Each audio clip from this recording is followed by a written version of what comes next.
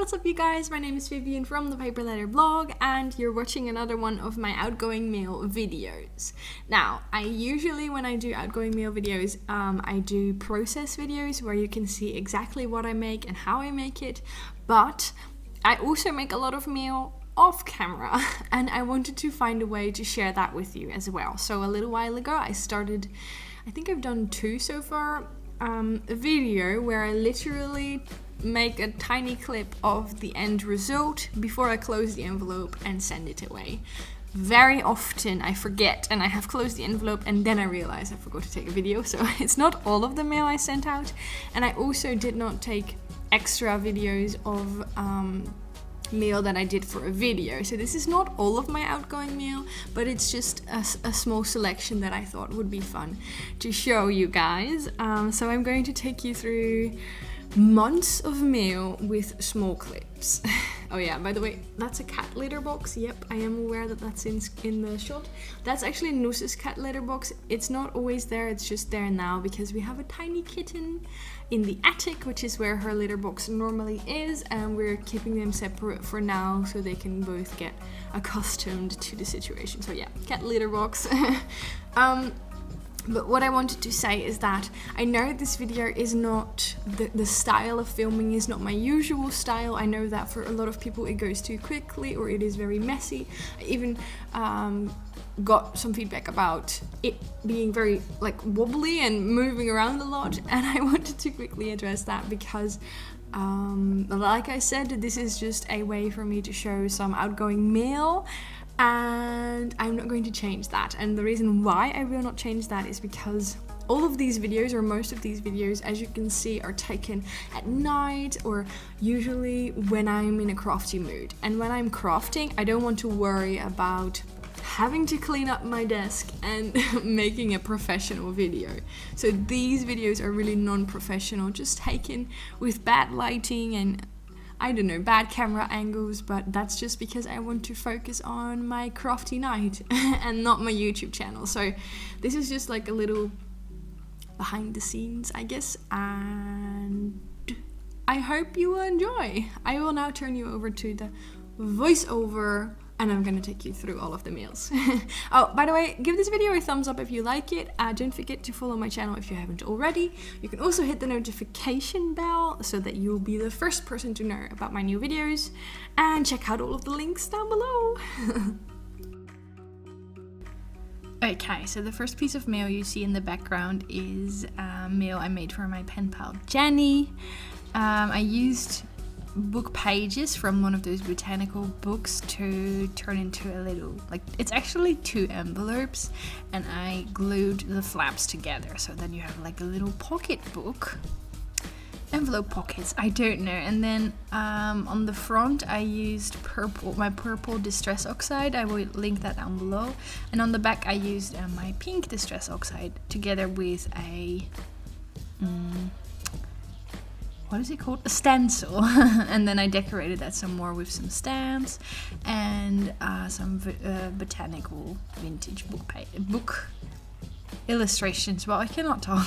This is going great. The second piece of mail I'm showing you, as you can see, this is after a long crafty night. You can see my tea in the back. This one went to Anya in Germany. This was a subscriber mail. We have my little letter on the left. The front I also made with Distress Oxides. I tried something new that I also want to do for a video one time. I put Distress Oxides into an embossing folder and then I embossed it with my die cutting machine, and then you had the you know, the design and the colors on the front, which was really, really cool. And then I speckled some gold shimmer spray on the front and I die cut the word "for you" out of some glitter paper, which looks so cool. So I was really, really happy. If you look closely, I don't know if you can see it in that light, but there was a heart shape on the front. This one went to my pen pal Laura. It's very similar to the one I made for Beckett. I will link that video down below as well.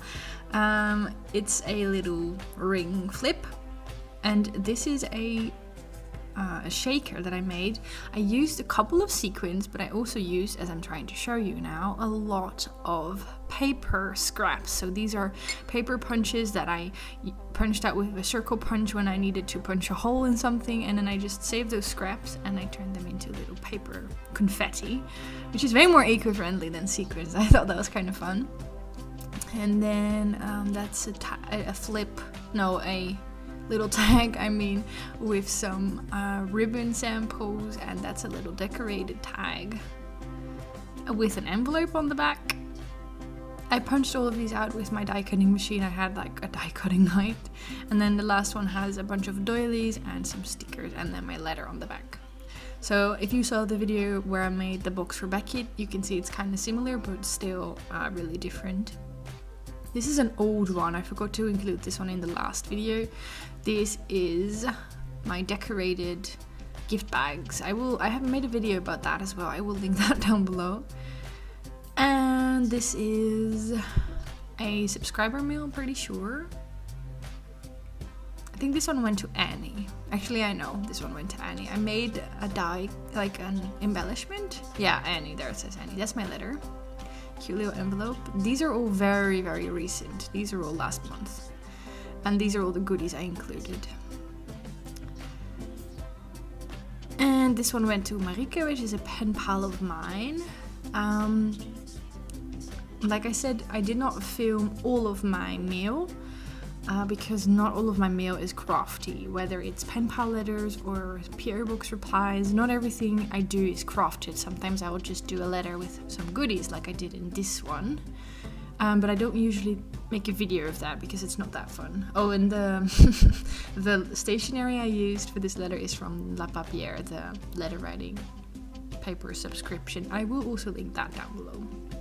This one went to Portia. I think it has not arrived yet. So Portia, if you're looking, look away. But I also made a video about this. It's a mini Project Life card flip book. I had to lay it out because otherwise it would not fit in the envelope. It's too fat. And then these are some of the other goodies I included. Like I said, I made a video on that. I will upload that once it has been received because I don't want to spoil too much. And then these cute stickers, I don't know, they match the envelope quite well. This one was for a swap I did. This is actually the swap resend because I uploaded an envelope decorating video for an envelope that came back to me, sadly. And then the swap came back to me, but before it came back I made a new one. So, oh yeah, I tried to show you the goodies with one hand, which is very difficult. I'm just putting that on my camera. Like I said, this is nowhere near professional.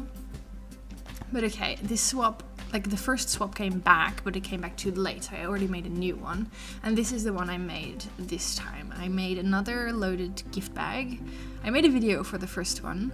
A loaded gift bag, this time with Maggie Holmes, like vintage supplies, such as Project Life cards, because I really love using Project Life cards. And then these are some of the goodies I included. Some of that washi tape that has like a protective backing, so you can very easily share it. This is so cool.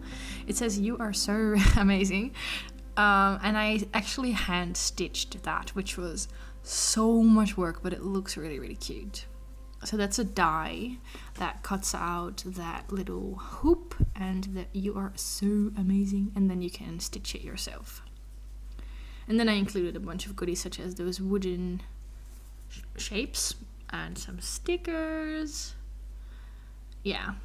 And in the background, as I said, you can see the vintage Maggie Holmes, because I now have two types of Project Life cards from Maggie Holmes. I have the flea market, and then I second-hand purchased the other collection she has. I forgot the name, but it's also kind of like vintage. It looks a lot like flea market.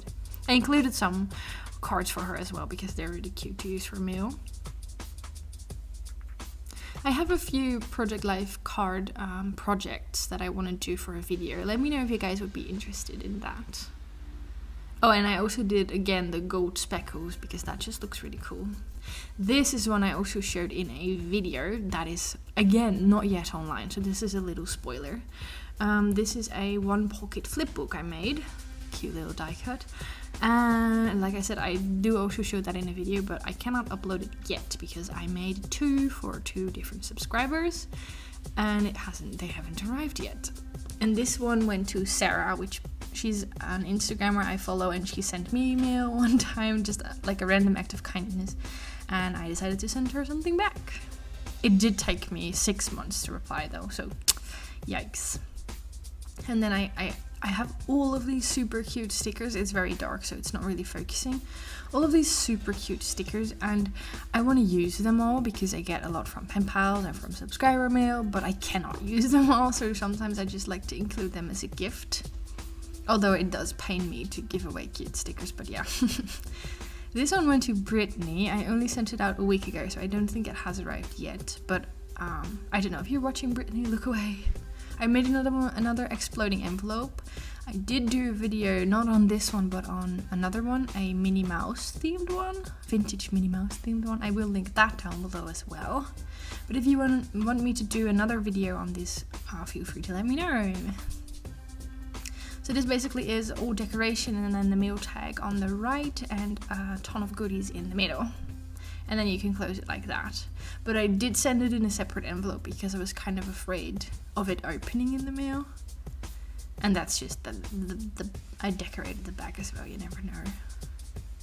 And then, ta-da, it opens. I always think that looks kind of cool. So I had a lot of trouble decorating this one. I felt a little bit anxious because Brittany also has a YouTube channel, which you may or may not know. If you don't know yet, really go check her out. She's amazing. She also has a YouTube channel, and she opens these mails for a video, and for some reason I do these videos all the time, but sending someone something that was going to be in a video kind of scared me. So I now know how you guys feel. I got kind of, I kept thinking like, is this good enough? Well, but yeah, so I know how you feel now. It's not nice, but please don't worry as much as I do. This is for a swap I did. It's a summer themed flip book. It's not like, I never work with bright colors, so this was a challenge for me, but in the end I quite like how it turned out. And I made a little closure with a split pin. Yes, this one I still have to put on the mail as I'm doing this voiceover, but it has to go to someone in the Netherlands, so that should be quite quick. This one is going to Liz. She sent me subscriber mail sometime last year. Yeah, in October. She sent me the Halloween themed mail, which is really, really cool. And I decided to reply to everyone from 2018. I said a dozen times I wasn't going to reply to everyone, and then I was about to take the mail out and I decided, okay, what the heck, I'm gonna reply to everyone. Kind of crazy. I cannot reply to everyone from 2019 though.